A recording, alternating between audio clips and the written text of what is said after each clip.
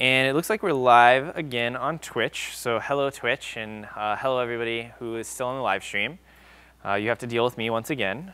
That said, I'm going to be monitoring questions on my phone over here.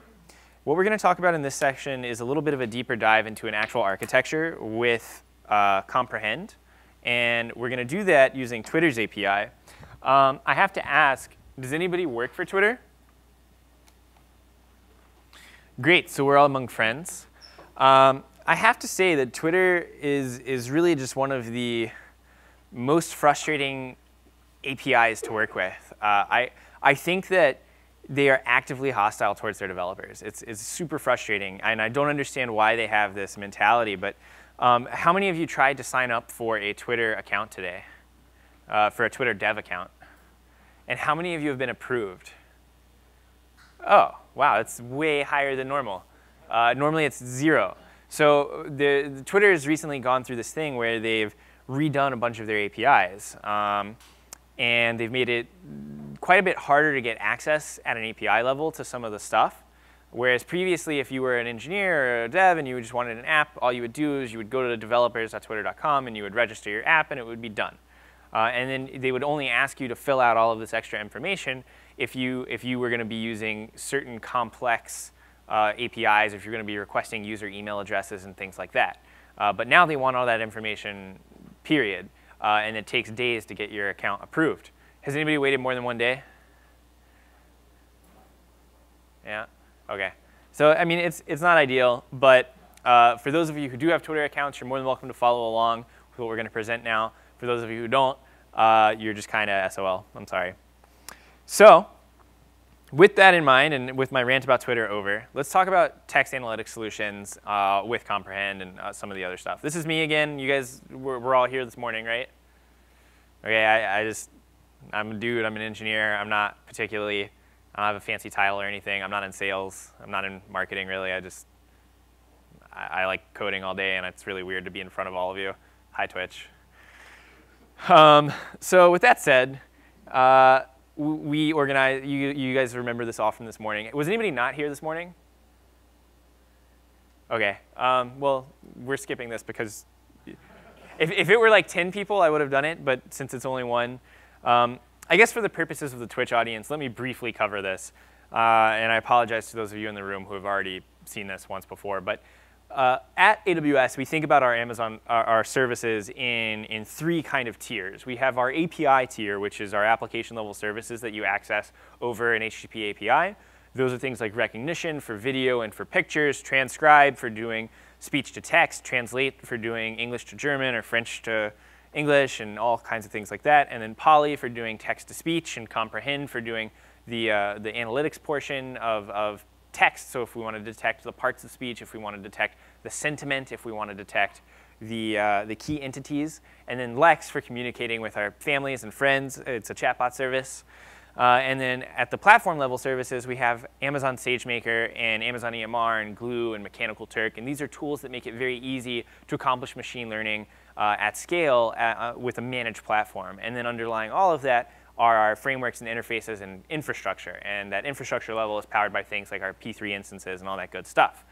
Today, we're talking primarily about translate and comprehend. So we're going to take tweets that are coming in any language, and we're going to translate them into English.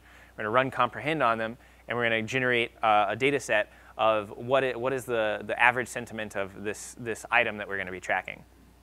So this is what it's going to look like in the end. This is a QuickSight dashboard that we're going to build.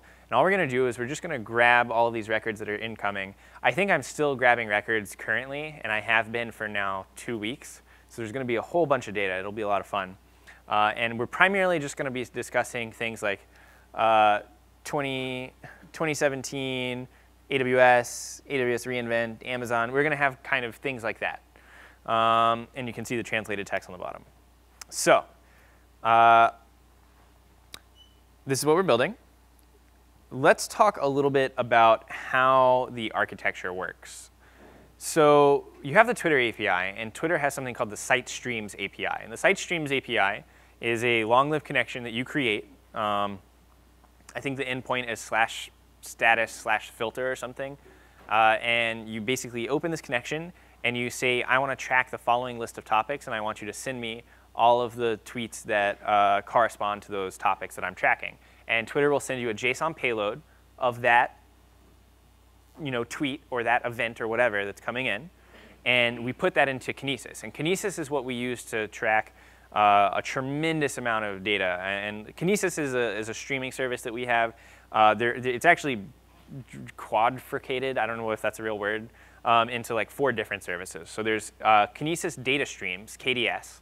KDS is built and scaled on the concept of shards, where a shard gives you 1 megabyte of ingest and 2 megabytes per second. So 1 megabyte per second of ingest and 2 megabytes per second of egress to be able to basically, as many shards as you want to provision, you can do that. So we have people who are ingesting hundreds of gigabytes per second in Kinesis and KDS streams, and then egressing that as well. And we recently released a feature that was supposed to publish a blog post about today, but instead it's going to come out tomorrow. A few weeks ago, we released a feature called Enhanced Fanout for KDS, for Kinesis data streams, that actually allows you to use an HTTP2 interface, which for those of you who aren't familiar with HTTP2, it basically gives you a subscribe to shard API. It gives you, well, HTTP2 is a binary wrapped around the regular HTTP protocol that allows you to have these kind of multiplex TCP connections that can deal with a lot more data in a much more efficient way than traditional HTTP. So instead of having to make one request and one long-lived polling request, the server can actually send packets without you having to request them, which is really, really useful in a streaming scenario. So you can use this subscribe to shard API. You can say, hey, I want to connect to this Kinesis shard, and I want to be able to have the server push down any of the relevant info to me. So it's pretty powerful. Again, blog post about it coming out tomorrow. And the second Kinesis service is Firehose. So Firehose is this ability to take all of that data, whether it's coming from a Kinesis stream or whether you're posting it directly into the Firehose, and send that into something else, whether that's Splunk, Elasticsearch, S3, you can send it somewhere else. It's basically a way to send it off to your data warehouse or something. And then in between those sits something called Kinesis Analytics, which is the ability to run regular SQL queries on that streaming data. So let's say you have JSON coming in and you wanted to run SQL queries on it. You can actually run real-time ML on that streaming data, which is really, really cool. So has anybody been to New York City? It's the greatest city in the world. Anybody lived in New York City? Anybody ever used Citi Bike? So Citi Bike is this service in New York City where they give you a key fob after you sell a kidney to pay for it, and you shove the key fob into the bike and you argue with the people on the phone on support and say, hey, my key fob isn't working. And eventually, so theoretically, you get this bike out of the console and you get to drive around on the bike, and then if you have it for more than 30 minutes, they charge you $400 a second. Every second after those first 30 minutes. It's like the Oracle billing model. And then you plug the bike back in. Now, this is a really cool service when it works. And I used it when I lived in New York. I would commute on Citi Bike probably 4 days out of the week, and it was great. But there's a problem in that they have to rebalance these bikes, because if you think about it, everybody's coming from like the East Village at one time a day, going up to Midtown to go to their office. And then, well, now it's lunchtime. Everybody, who didn't leave the East Village still wants to use a bike to go somewhere, or maybe they're going into work late, but there are no bikes on the entire lower half of Manhattan. So they have these cars that roam around and detect hotspots, and they pull out those hotspots and they rebalance where the bikes are. And this is done something using an algorithm called hotspot detection. There's a really, really cool academic paper about it if anybody's interested. So doing hotspot detection on a static data set, pretty easy, Like you can find that. You can analyze the taxi and limousine commission data from Uber and Lyft and taxis in New York City. You can find the hotspots all day. Doing it on streaming data, real data that's coming in real time, and detecting those hotspots and being able to shoot them off immediately for programmatic action, like a Lambda function or something, that is non-trivial. And with Kinesis Data Analytics, it's literally like create, stream, create, pump, analyze hotspots. And then all the results of that are all the hotspots. And you can do random cut forest. You can do a bunch of other algorithms too. And that's a really long-winded way of saying Kinesis is really cool, and I can talk about it at length if anybody's interested. The other thing of Kinesis is Kinesis video streams, which I think we talked about a little bit this morning, right? And it's not just video streams. It's actually like any MKV encoded data. So we use Kinesis Firehose in this solution. Did I just talk for like 10 minutes about the completely unrelated service? So we use Kinesis Firehose in this architecture. And what we're doing is we're having an EC2 instance that's listening for this Twitter. And it doesn't need to be an EC2 instance. It could just as easily be a Fargate container, or it could even be a Lambda function. But given that this is a long-lived call, this is an API that we're calling and having this really long open-ended connection, a Lambda function has a timeout of 5 minutes. So it might not necessarily be the best approach. So we're polling for all of these updates to Twitter. Twitter is sending them to our little EC2 instance or our Fargate container. We're posting those into the Kinesis Firehose directly. And what the Firehose is doing is it's calling out to a Lambda function to transform the record and enrich the record. And it's, well, first of all, it's putting the raw records into an S3 bucket. And then when that S3 bucket gets a new raw JSON file uploaded to it, that triggers a Lambda function. That Lambda function will go and call out to translate and call out to comprehend to translate the tweet text into the language that we want, and to call out to comprehend to detect the sentiment and to detect key entities. Then that will go back to Kinesis Firehose and put it into a new bucket called enriched. And the reason we store the data in both of these formats is that we want to be able to do a little bit of analysis later. Then we use a service called Amazon Athena. This is a really, really straightforward service. If we weren't recording, I'd say some things about it, but it just works, and it's probably very likely based on a very common open source framework that I'm sure you've all used. But it just sort of, you write queries. If you want to query your data in S3, you just say, hey, I want to query my data in S3. Let me create a table. And you say, this is JSON, or this is a CSV, or this is anything else that Presto is able to read. Presto being an interesting word here, if anybody's interested. Everybody got that? OK, good. Then we can review that data with QuickSight. So QuickSight is a service that we use to kind of visualize data. And I actually like it better than Tableau. I don't think it's quite as full-featured as Tableau, but I do really enjoy how easy it is to get up and running with QuickSight, especially with data sets within AWS. All I do is I just kind of point it at an S3 bucket or point it in a theta table, and it'll go and infer the schema and make it really easy to query. So let's zoom in a little bit on this section of the Twitter reader. Again, we have Twitter posting these JSON files. Again, that Twitter reader, it can run on EC2 or ECS or Fargate. Fargate, does everybody know what Fargate is? Fargate is basically you have a Docker container and you don't want to have to worry about any of the underlying infrastructure. You just want the Docker container to run in the cloud somewhere. And you say, hey, Fargate, run my container for me. And it does that. And you have to specify, I think, however many CPUs you want and however many, what's the other thing? RAM, how much RAM you want. But beyond that, you don't have to specify anything. It'll figure it all out and run it for you. But if you want special port mappings and stuff, you can do that. ECS is Elastic Container Service, and we use that quite a bit. Just checking, sorry, if there are any Twitter questions. OK, cool. No Twitch questions yet. So that container is posting things into the Firehose and going into that raw bucket on S3.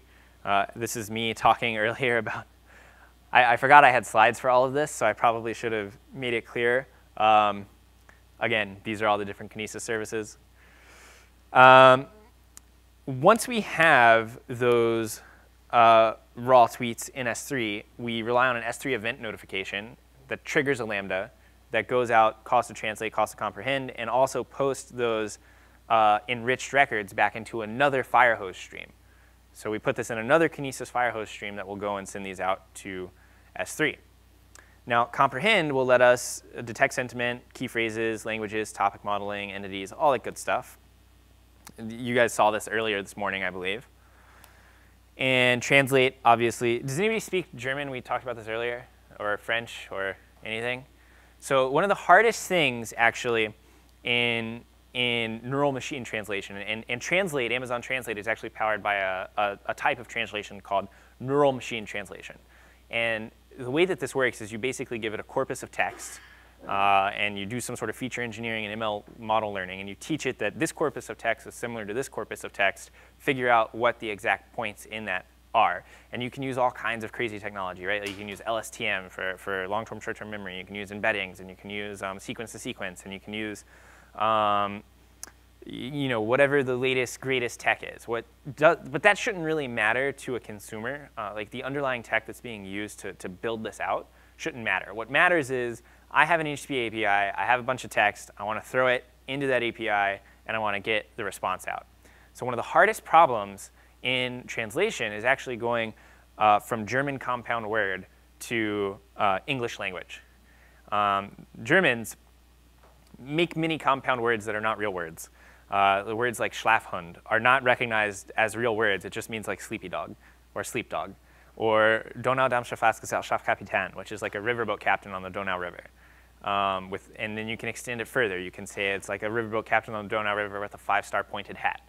And the real measure, in my opinion, of a neural translation service is how close that German compound word gets to that English translation. And we actually have still the best result today with Translate, which is pretty cool. It's very easy to use. Like I said earlier, you don't even need, like this code is wrong. We'll just fix that. You don't need keyword arguments if the first argument is the thing. And we're just going to call this translate. And then we're going to delete that. Not my slides. Sorry, I wanted to say thanks actually to all my colleagues who helped make these slides. So we just import Boto3. We create an object called translate client. Straightforward, right? This is translating from EN to DE. Do you guys want to know something super cool about country codes and Unicode? This is completely unrelated to this topic. In the Unicode standard, you can add an offset to any country code, and it will give you the emoji of that country's flag. And if you don't believe me, I've got the code for it right here. I'm a millennial, so I spend a lot of time dealing with emojis. Where is this?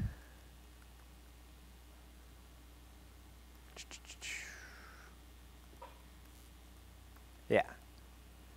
So you can go and add this offset, which I think if you calculate it is like, I don't remember what it is. It's in the 1600s in like the Unicode spec. And all you do is you take the country code. So like the country code of the US is US, or the country code of like UK is like GB.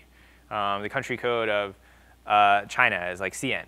You would take that and you would add that offset and it would give you the emoji flag. I just think that's awesome. It's a terrible thing for an encoding to support.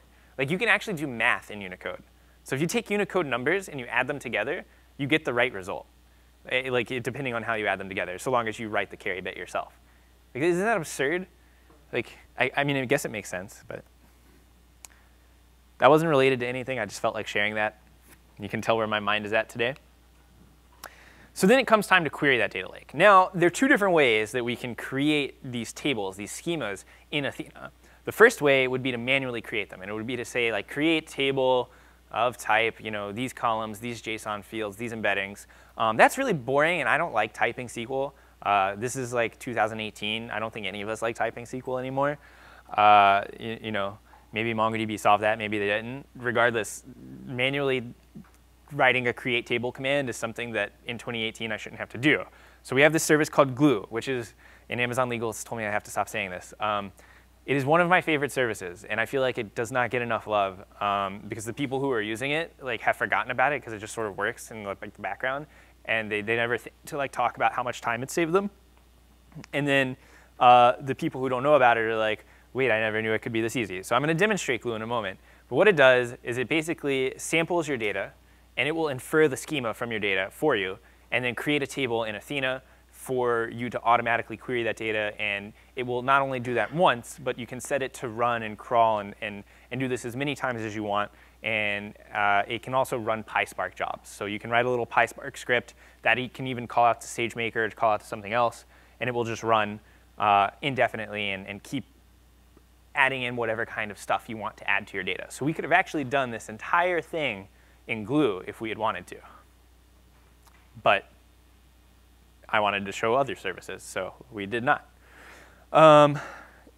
Is this water for me? Yes. OK. I hope nobody else used it. Sorry.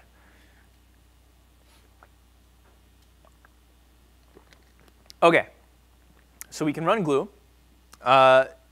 infer the schema from the tweets. That'll create some tables. Then we can even manually edit the schema that it creates. So for instance, it detects the Unix epoch time as an integer instead of as a date. We can just go in and change that field to a date. We're solid. That was the only mistake that Glue made, I think. And then we get our little Athena table. And then we can write SQL queries against our Athena table. But again, manually writing SQL is not fun. So what we do is we just hook it up to QuickSight, and we have QuickSight generate those queries for us. I think I have spoken way too much. And now I would like to show you things on the internet with the computers. So I'm going to open a couple of different consoles here.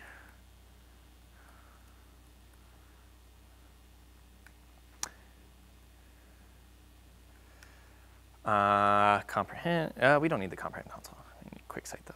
OK. So let's start out over in EC2 land. So I have a couple of running instances. I think it's this one. Is it that one? I don't remember what it is. So instead, we're actually just going to go to CloudFormation. And you can see in CloudFormation, does everybody know what CloudFormation is? Have I spoken about that at all yet? Oh, cool. OK. CloudFormation is a service that allows you to basically take JSON, or if you're sane, YAML, and put it into, you define your infrastructure as code. So you can define your VPC, which is your virtual private cloud. You can define your EC2 instances, everything as code, and you can version it. And this is a really, really, really powerful construct because if you want to make changes, like let's say I wanted to change which subnets were peered, or if I wanted to deploy this exact same code in another region, it's really easy to do that with CloudFormation. I just take the template. This is what the template looks like. It's just got a bunch of inputs, and it'll auto fill in those inputs for me. And it's pretty long. This one's a pretty involved template. And you can actually import and pull from different templates. Has anybody worked with Chef or Ansible or SaltStack or, God forbid, Puppet? Yeah. So it's very similar to that, except it doesn't really do this kind of ongoing maintenance with an agent. Chef has this idea of you have to make these back-end connections to this agent over and over again to detect configuration drift and to reduce heterogeneity within your clusters, all that good stuff. But we do support Chef as well, manage Chef through a service called Opscode, which I don't like using. Not because Opscode is bad, it's just because I hate Chef and Puppet. I'm an equal opportunity hater. So we can SSH into this instance.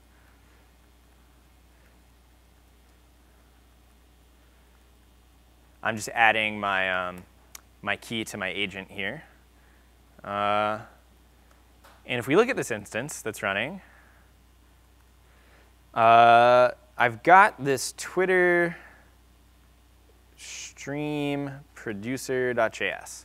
And this code was auto-generated for me by the CloudFormation template. So the CloudFormation template went in and created these config files and created all this other code for me.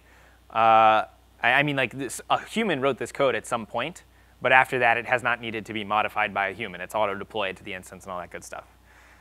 So you can see what's happening here is I've got this little function, send to Firehose. I'm creating a twit, which is funny.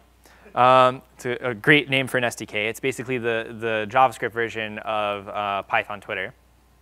And then we create a stream, and this is going to be on that status filter API. And we're going to pass in the topics that we want, and we're going to pass in the languages that we're willing to listen to.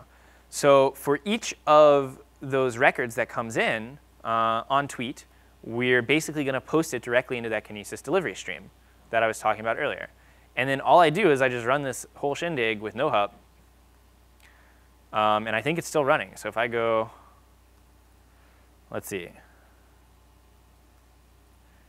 Yeah, so it's still running, and it's been running since the 15th, which was really not that long. What's today's date? The 19th?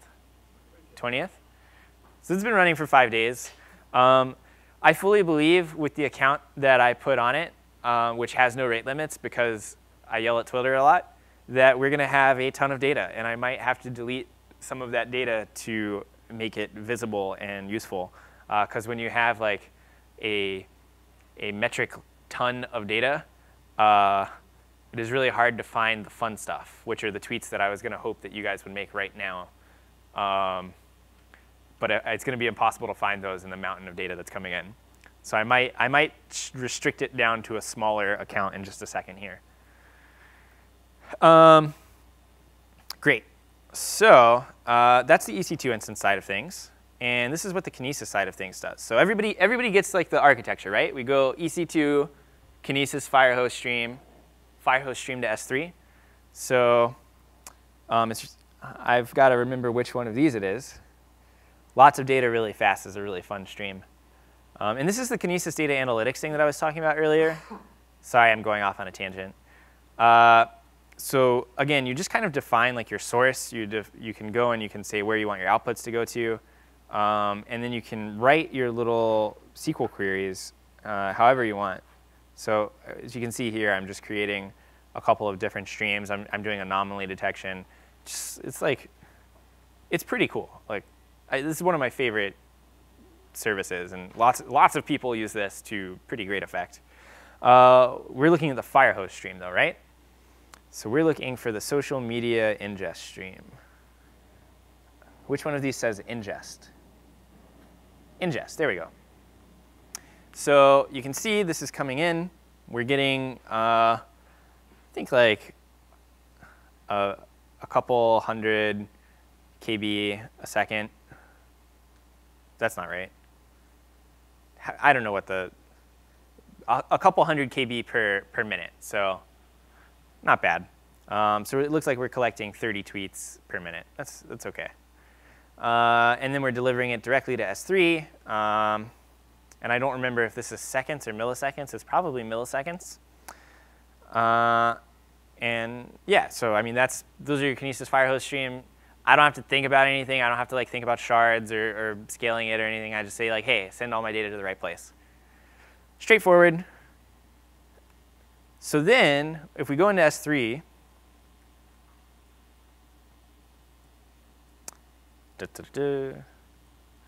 don't judge the number of buckets that I have. I've been doing this a long time. We go into and see this raw stream, and we can just look at today. What hour is it in UTC? And you can see we get these files. And if we download this,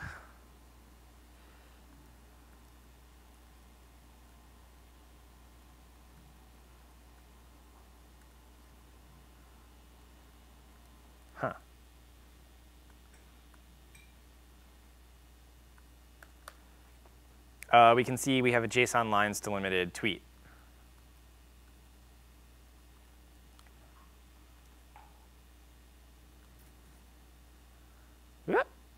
Sorry. Yeah. OK. Well, don't worry about that. Let me just do it in the console. There we go. And we can make it look pretty. And you can see we get the user data. We get the wow, that's not the right user to be looking at. Sorry. Scrolling down a bit. This is the official AWS account. It's posting things. There should be something called tweet text somewhere. Tweet or text or status maybe. Anyway, you get the point. There's the data.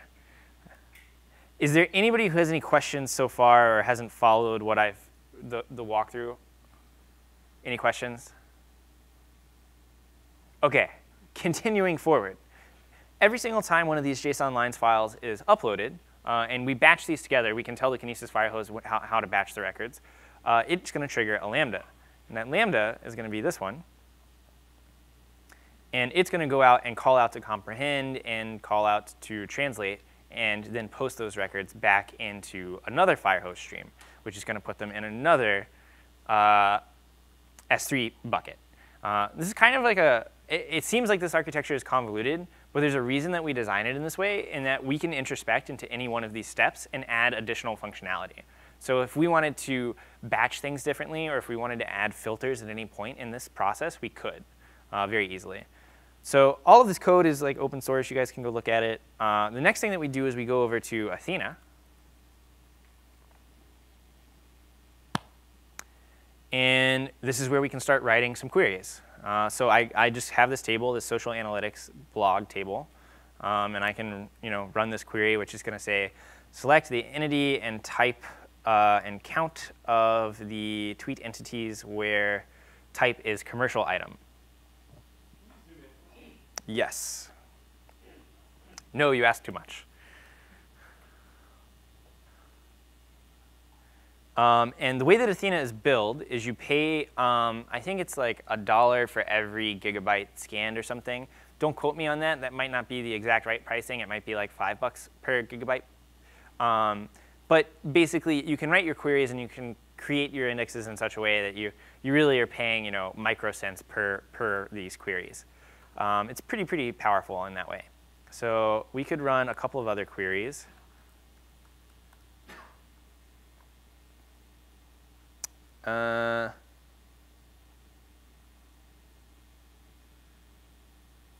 We'll just grab all of them, and we'll see what the sentiment is. And if we scroll to the side here, well, that did not work. This does not like being zoomed in, sorry. So we can see the sentiment is positive, we can see what the score is, and this is all given to us from comprehend. So we're calling out to comprehend for each batch of these, and we're saying, hey, give me the results. And this is all well and good, right? Like Athena makes this super easy and fun and not awful like it would be if we were trying to like do it with phpMyAdmin or something from 1990. But what is way cooler than this is actually visualizing it. So that's where QuickSight comes in. And so we can hop over to QuickSight, and we can go to the right region instead of, I don't know why this keeps putting me in Oregon every single time. I think it's detecting that I'm like closer to Oregon than I am to US East, and that's why it's putting me there. Or maybe I've like got some cookie that saved me as being in Oregon. Doesn't matter.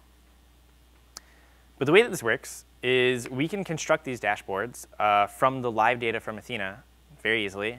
It's going to take just a second the first time that we're pulling it in on this dashboard to populate it all, just because it's putting this into essentially like a solid state cache specifically for QuickSight.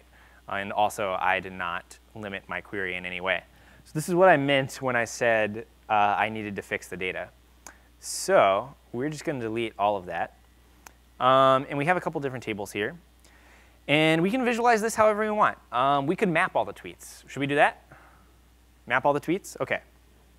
So we're going to take the tweet ID. Oh. Take the tweet ID. Come on.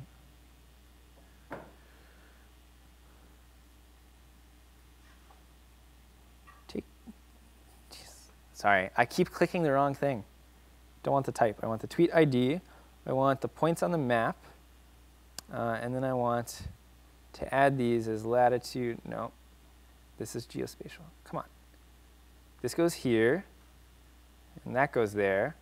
And then we'll make the size be the count.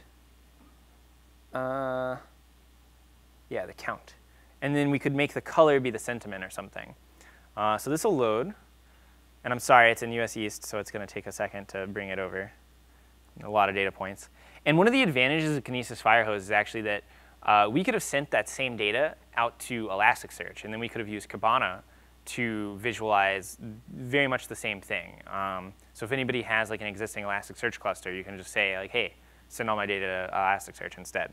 But I like QuickSight. I think this is a little bit more fun and easier to use than Kibana.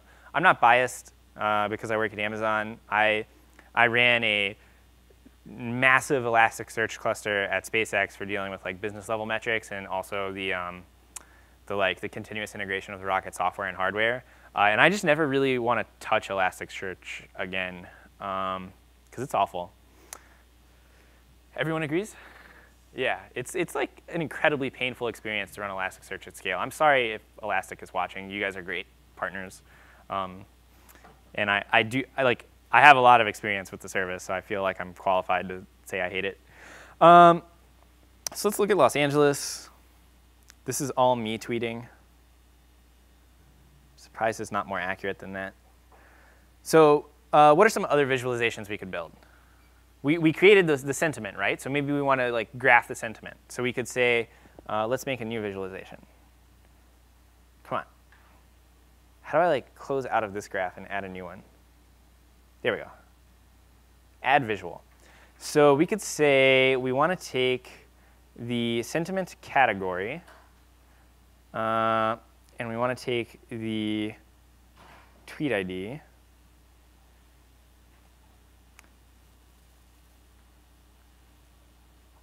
So I'm going to make the tweet ID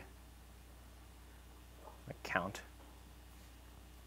And we can even add filters in here, right? Like we can go out and we can say, OK, I want to filter on, everything is going to be neutral, because that's the most common sentiment, given the English language's use of sarcasm. So everything is going to come out as neutral. But we could compare, if we could filter out neutral, so we could say, I guess we couldn't filter out neutral.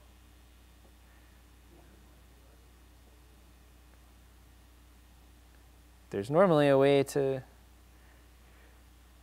you can tell I don't use UIs very often because I don't remember, there we go, yeah, exclude neutral. I don't know why that wasn't showing up the first time I clicked it. So then we exclude neutral and our results are a little more useful. And then we can save this dashboard, we can share it out, we can embed it over HTML, so we could put it somewhere else. We can share it with people, we can share the analysis, we can capture a screenshot of it and send that to people, or capture a web page of it so they still get that interactivity. And it looks like when we're tracking those topics, let's look at those topics that we were tracking again, because I don't remember what they are. I'm probably going to expose all of the credentials for this service right now. So I'm just going to make it really, really small. Yeah, all the credentials are in there. So I'm just going to, and then make it big again. No one saw that, right? OK, so no credentials. What you could do if you didn't want to have the credentials put onto the instance itself, there are two different services that I strongly recommend for this. One is called Parameter Store. And Parameter Store, it has a couple of rate limits in place, and it's designed for infrequent access. So you would cache these parameters locally, and it's really not designed for secrets.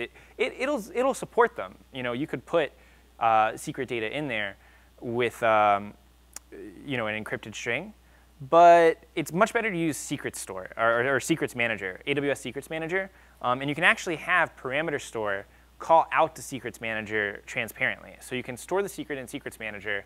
That'll have a rotation mechanism, so it'll fire off a Lambda function whenever it's time to rotate the secret. You can have it auto-update things, all that good stuff, and it's got this like 4-stage rotation mechanism.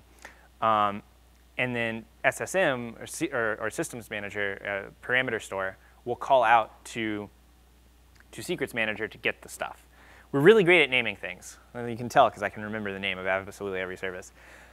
Basically, you take the concept and you put the word Amazon in front of it, and then you're good to go. So you can see these are the topics we're tracking. We're tracking AWS, VPC, EC2, RDS, and S3, and we're tracking the following languages: EN, Spanish, German, French. I don't know what AR is, and I don't know what PT is. Anybody? Portuguese, and what is AR? Arabic? OK.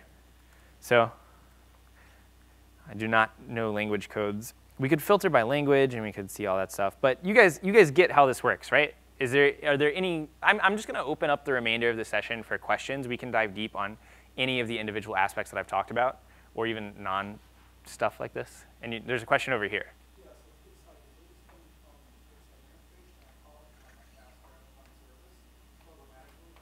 So the data's coming from Athena.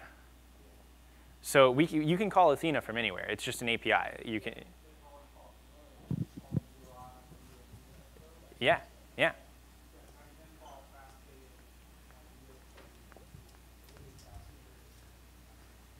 Well, the data that's in QuickSight is really, as far as I know, only accessible within QuickSight, and so that's kind of a disadvantage. But the Athena data is available, everywhere, and you get your query results back from Athena in like seconds. Like you could run across several terabytes. Yeah. What was the question? The question, to repeat it, was, oh, DynamoDB? Yeah, it's DynamoDB. Yeah.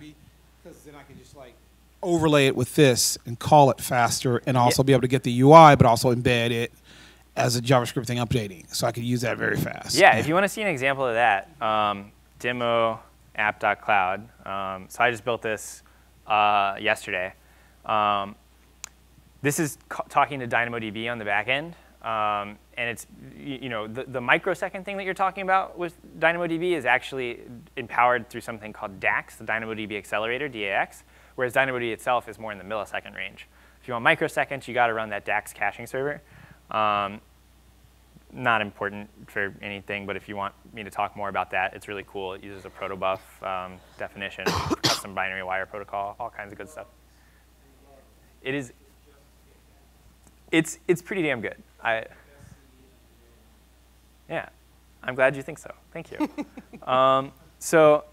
The question originally was, is there a way to get access to this data, really quickly? And Athena is access to that data very quickly. I mean, your queries to Athena, even across several terabytes, are going to be wicked fast, just because the way that it works under the hood is it's going out to S3 and it's saying, hey, S3, with all of your hundreds of thousands of servers, I want you to dive into each one of those partitions and figure out which one of these I need. Now, if you do some ridiculous scan across 10 billion trillion records, yes, that is going to take more than a second, because you can't do a table scan and return all that data instantaneously. But if you've got some good filters in place and you're returning that data very quickly, it will return quickly.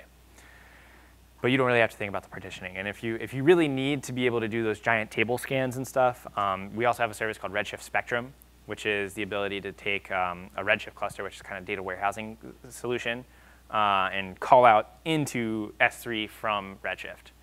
It's pretty powerful. Any other questions about any of this stuff?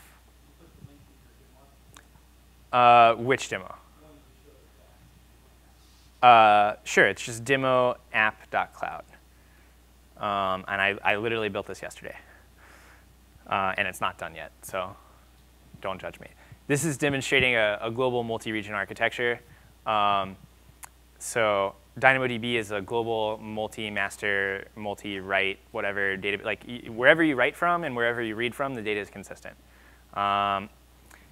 The thing with DynamoDB, it's really cool if you want to add like a global table. All you do is you just go and you can add the additional endpoints. So unfortunately, you cannot do this right now on tables that already have data in them. And let me explain the limitation why that is. So we have customers like Snapchat that use DynamoDB on the back end. And they have, I don't know if I'm allowed to say it, but like a lot of data, as you might imagine. Who here uses Snapchat? For the purposes of any video, that was 100% of the audience. So I don't use Snapchat either, but my niece does. And everyone under 12 does, apparently. I don't know. Or everyone under 18. I don't really know what the demographics of Snapchat are, but I know that it's hugely popular and they have a crap ton of data. And especially around times like New Year's and times like the World Cup or the Super Bowl, they get a lot more data very, very quickly. So if you think about New Year's Eve, that's like it's an event that's celebrated all around the world for about 24 hours. So you have this huge increase in load over those 24 hours. And there's a talk about this at reInvent. So if you want to go and look up this talk, if you just look up Snapchat reInvent 2017, you can watch an engineer from Snapchat explain how they use this. But I'm going to try and like summarize that right now. They have to auto-scale their database, right? They have to auto-scale DynamoDB. So they go in here to like, this is just one database that I have. and they say, I want to turn on auto-scaling. So all they do is they go over here, they turn on auto-scaling, and they set the maximum number of read capacity and the maximum number of write capacity that they want. And then what they do, since these Snapchat stories and stuff, they only last for 24 hours, I think, or something like that. They then remove all of that data over time after that. And you can do that in 2 different ways. With DynamoDB, you can set a TTL item. So you can say, I want this item to expire after 24 hours. But if you think about the way that that works, that would mean they would be replaying the exact same load that they had 24 hours before, 24 hours later. So they did something that I think was a little bit clever, which is they actually just set an age out time, and then they slowly delete all of those items off so that they can keep their write capacity lower than it needs to be. So rather than deleting it all exactly 24 hours later, they just change it to be visible or not visible, and then they delete it over the next 36 to 48 hours to kind of even out that load. And I like talking about stories like that. If you think you get into the billions of transactions per second scenario. Has anybody ever worked with a system with billions of transactions per second? OK, it's a lot of fun. Your heart rate is typically much higher. I don't think my heart rate ever went below 130 the last time I was working on a system like that for a solid year. So my cardio was really good at the time. The downside of it is that you have to think about things in a slightly different way when you reach that scale. The solutions that work at a very basic scale will not necessarily work for, and basic being up to 1 million transactions per second, will not necessarily work as you go to billions and billions of transactions per second. But what I love about DynamoDB is they literally did not have to change anything. So it did literally scale to these billions of transactions per second. It did handle that just fine. And it was just with auto-scaling turned on. And there are very few services or tools in the world where you get that kind of flexibility. Now, I have no idea how much they paid for that. But I cannot imagine that it was particularly cheap. But it's still pretty cool. Any other questions about anything at all related to AWS? Yes.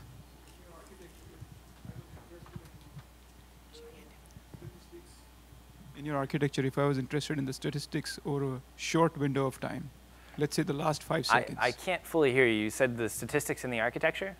In that architecture where you showed the pipeline, if I'm interested in a dashboard yes. that shows me what's happened in a shorter window of time, let's say the past 5 seconds, would I go to a different architecture? If you just wanted the past 5 seconds? Yes. So within Kinesis Analytics, you can publish another data stream, right? So you can create what's essentially a sliding window. Are you thinking about with regards to IoT, maybe? So with regards to IoT, we actually have a completely separate solution that I think is a little more tuned for IoT devices.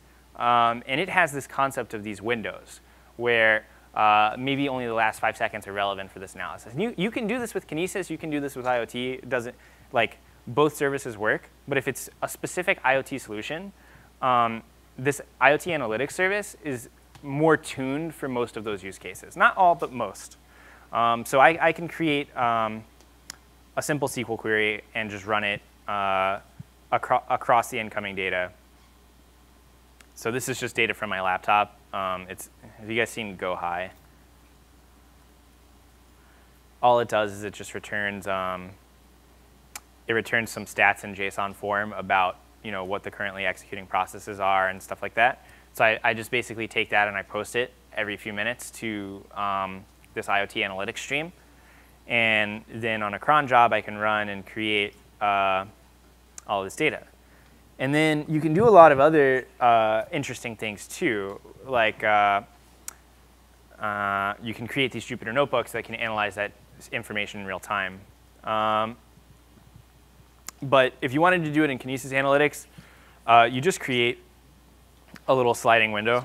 Pardon me, I'm losing my voice. Where is this? So there should be something here that says window.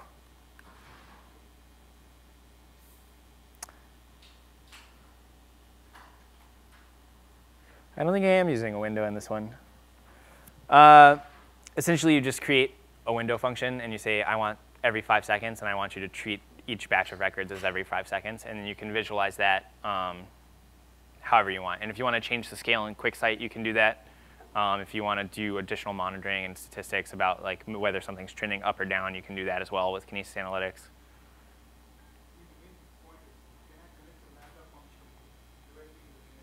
Yes, you can. You can. That works pretty well, actually. So I have an example of this running where on Twitter, if you tweet at AWS Cloud Ninja, it will replace all of the faces in the image with little Cloud Ninjas because millennials. But the way that this works with connecting a Lambda function is, let's just hop over to Lambda really fast.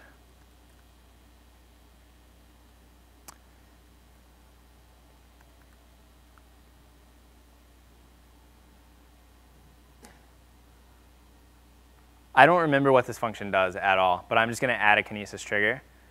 And I just, I add it to a stream.